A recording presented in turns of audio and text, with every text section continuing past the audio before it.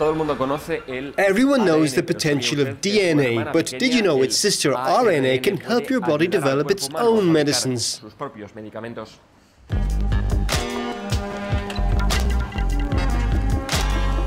At these research facilities in Tübingen, Germany, scientists are working to unveil the secrets of an elusive molecule. Its scientific name is messenger RNA, and it has the potential to help the body cure itself. Messenger RNA is a fascinating molecule. You could say it was designed by nature to be a therapeutic agent. It provides a sort of construction scheme for our cells, and according to this scheme, human cells can produce any kind of protein.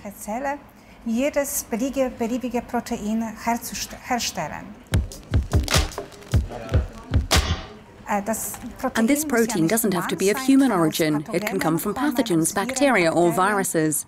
That's why the messenger RNA molecule can be used as a therapeutic agent to great effect.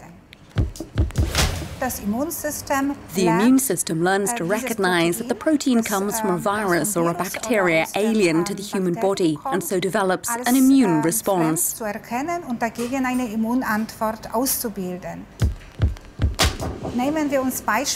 We don't modify the RNA in a chemical way. We learn from nature and just look for natural elements that we can insert into the RNA so that we can improve the characteristics of this molecule. Die bestimmte Eigenschaften des Moleküls noch verbessern.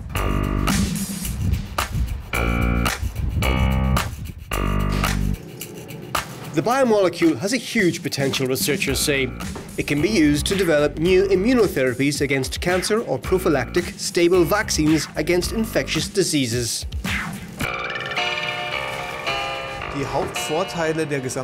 The main advantage of the production of RNA is that we're talking about a platform.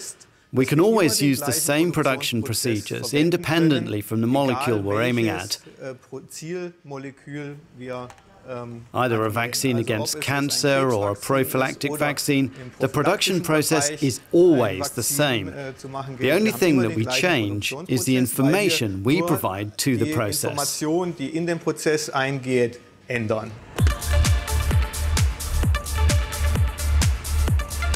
In 2014, the research concept received the EU's first ever Innovation Inducement Prize aimed at European innovators seeking to deliver breakthrough solutions to specific issues. The scientists are now looking ahead at the potential of this platform. And when it comes to diseases like prostate cancer, they say the outlook is promising.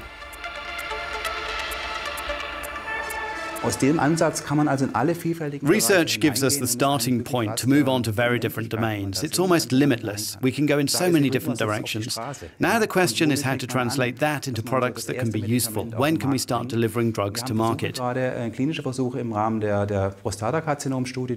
we're currently performing clinical trials on prostate cancer patients. The first steps seem promising. If these studies are really conclusive, it will mean we're relatively close to our goal of marketing a first drug based on our technology. Other immunotherapies against lung cancer and the development of prophylactic vaccines that don't require a cold chain during transport and storage could soon follow.